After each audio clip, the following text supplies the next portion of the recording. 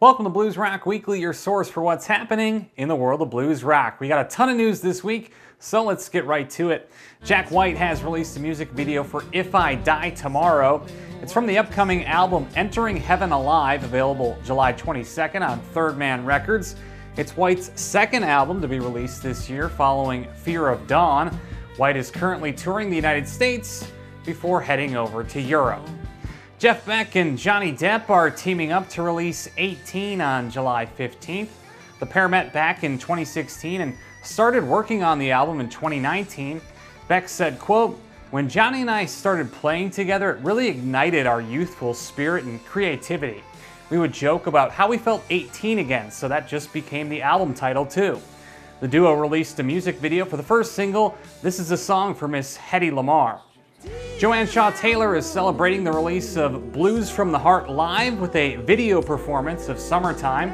The performance features a guest appearance from Joe Bonamassa. About the new album, JST said, quote, "I'm so proud of the film and I'm honored to have been joined by some of my friends for this special concert." Memphis trio The Dirty Streets have released a music video for Get Out. The song is from the upcoming album Who's Gonna Love You, available September 29th. Frontman Justin Tolan says Get Out is, quote, "a song about the illusion of escapism." The Dirty Streets are in the midst of a US tour. Shemekia Copeland will release her new album, Done Come Too Far, on August 19th. The album features special guests Sonny Landreth, Cedric Burnside, and more. About the album, Copeland said, quote, "This album was made by all sides of me.